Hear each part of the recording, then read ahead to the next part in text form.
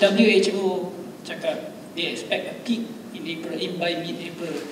Does our data corroborate that?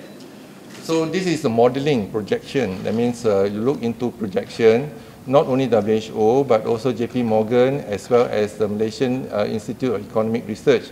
Most of them project that in mid-April, probably we'll have a surge of exponential growth of the cases.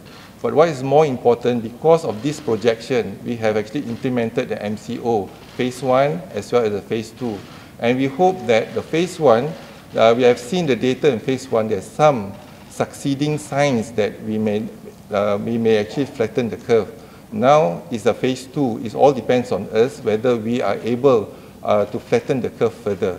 So I hope that within the next 5 days, if we can come together as one in terms of stay at home and make sure that we will do our part, and we are now identifying the hotspot area, and we are identifying the hotspot area together with other agencies. We are implementing the enhanced MCO in that area.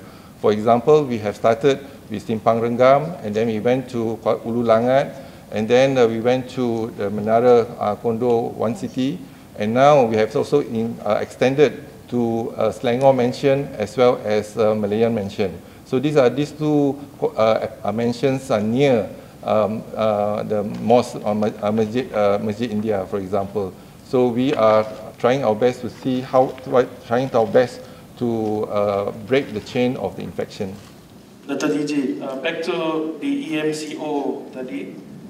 Selangor Mansion and Malayan Mansion, how many people do you need to screen? Have you identified, and how long will it take to screen everyone? And also the other locations, Keluang, Hulu Langat, Menara City 1, berapa peratus lagi that you need to left to be screened?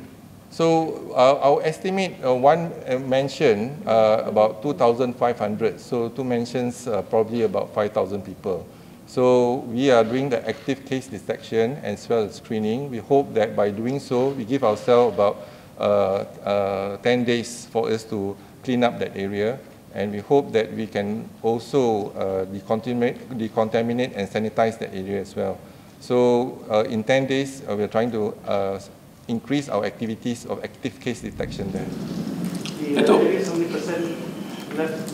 The other EMCO areas, how many percent left have not been screened? So almost 2/3 we have screened, but I think another 1/3 to go for other places.